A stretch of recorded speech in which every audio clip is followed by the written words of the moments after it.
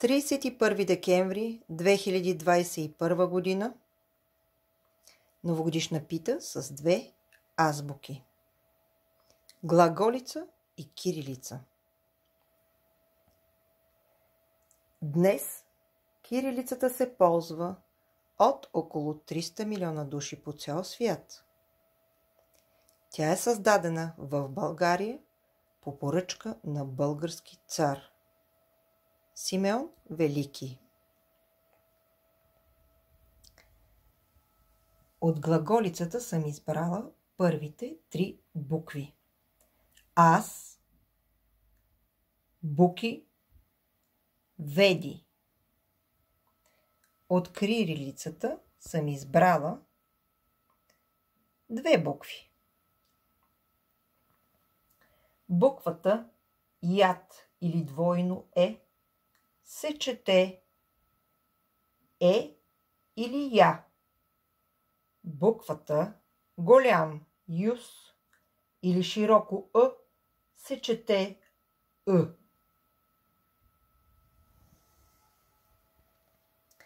Информацията за двете азбуки съм подбрала интуитивно след дълго ровене. Кирилицата заедно с глаголицата са използвани при записването на старобългарския книжовен език.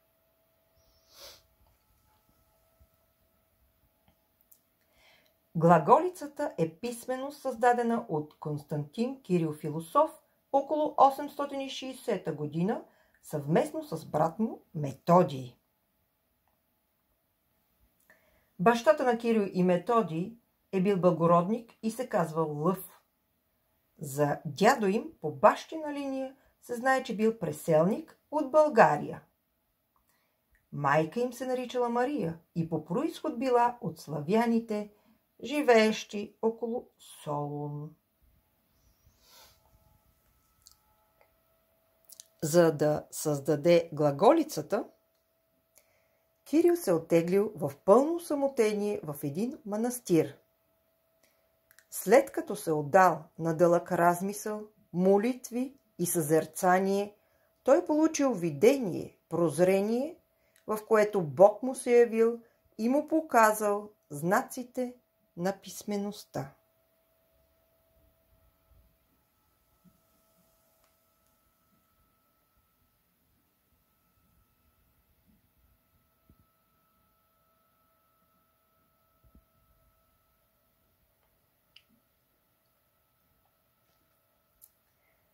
След смъртта на Кирил и на Методий, техните ученици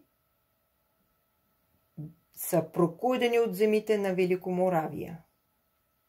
В България Климент Наум и Ангеларий получават държавна закрила от княз Борис I, за да продължат делото на светите братя.